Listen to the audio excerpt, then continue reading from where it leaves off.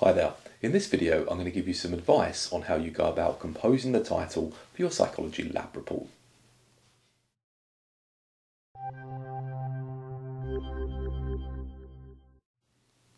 The purpose of the title section is to, at a glance, tell the reader what you investigated and what you found. Now, generally speaking, titles will include the key variables of a study and the main finding of that study, and they'll be expressed as concisely as possible. Let's have a look at how that works in practice. So here's the title for our example lab report.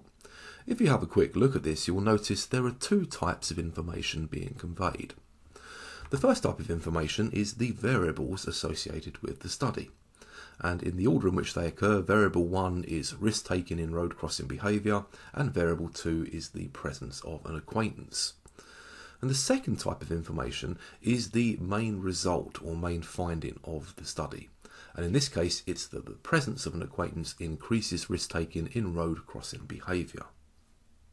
Generally speaking, these are the two key components or key pieces of information that you need to get across when you're composing a title.